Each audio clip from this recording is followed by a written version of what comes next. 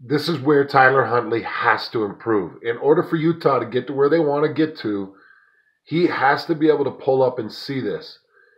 It is 4th and 3, and there's 3 minutes and 20 seconds left in the first quarter. Utah's up 3. BYU's going to rush 3 here, and Utah's going to do a good job. Locked up on the outside, double teams on the inside. Nice pocket. Utah's running a crossing route at the sticks. And they got to do better than this at the crossing route. Keenan Peely bumped the tight end just a touch, put him on a path, and you get these two colliding in your crossing route, which slows a lot of things up. But still, look at this pocket. There's a beautiful area to sit and wait right there. If you just stop and wait right here and pick your head up, lift your head up, you're going to see that crossing route springs wide open. Wide open for the first down.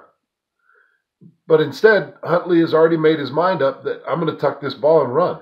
On a 3-man rush, on a 4th down, I'm going to tuck this ball and run.